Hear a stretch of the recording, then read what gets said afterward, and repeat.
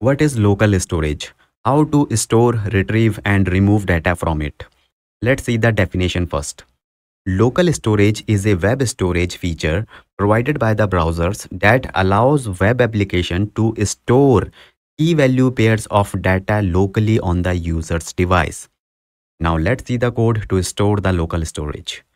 Here is a one-line code you have to write in your JavaScript file. You will get this local storage API from your browser, and this API has this set item method that will accept two parameters. One is the key and another is the value. You can store any key value pairs in local storage.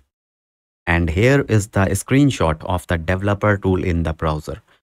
Under the application tab, you will find this local storage here, okay? And this key is the key and the value is this value which we just set above, right? Now the question is how you will retrieve the value of this key in your code. For that, you can use the getItem method of the local storage. Pass the key as the parameter and store that value in this value variable or any other variable. Now suppose you want to remove a single item from the local storage.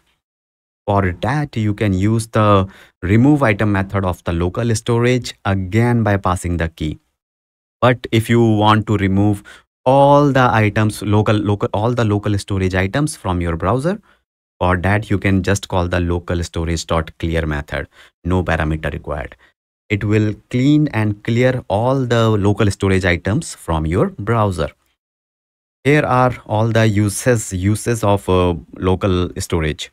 It is used for storing user preference like language preference or theme preference, used to cache data to improve performance, used to implement offline functionality. Then it is used for storing client-side tokens also.